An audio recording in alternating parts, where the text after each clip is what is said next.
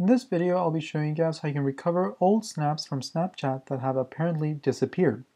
The reason why I'm saying apparently is because Snapchat claims that once you've viewed a snap, that snap gets deleted. But in reality, all those snaps that you have viewed, they get stored on the device until you log out. Because when you log out, that's when Snapchat deletes those snaps. And because of this, we're able to recover all those snaps if the device is a rooted Android device. So I've created a script called Snap Recovery, and this script automates the process of recovering all these snaps. And so in order to recover these snaps, what you want to do is connect your Android device and make sure it's rooted.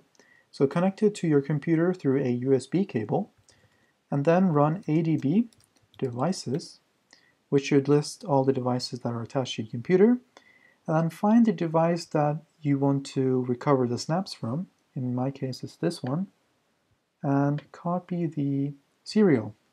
Once you've done that, run bash snaprecovery.sh, which is the bash script, and then paste in the serial.